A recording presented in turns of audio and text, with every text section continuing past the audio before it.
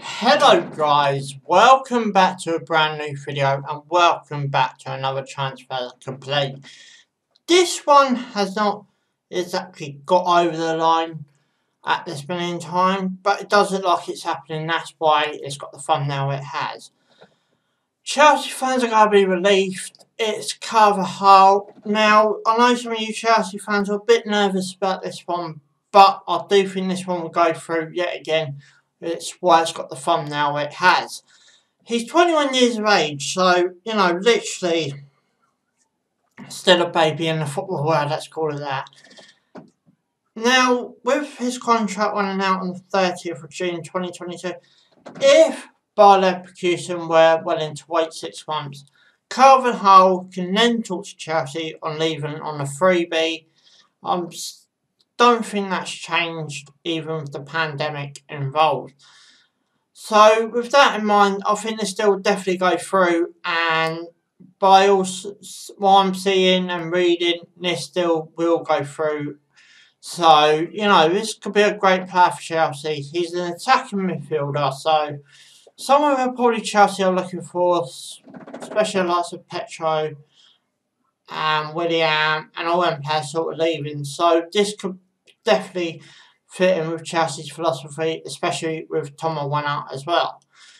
He's got 43 appearances with 17 goals this season, so, you know, it's not too bad either if you'll think about, you know, 43 appearances, 17 goals.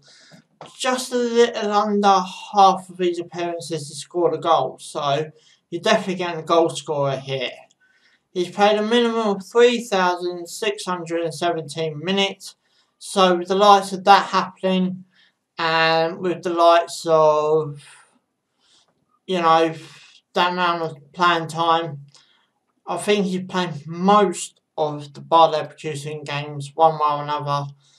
By the look of the appearances, what I know about German football, he's played probably from the start in most games.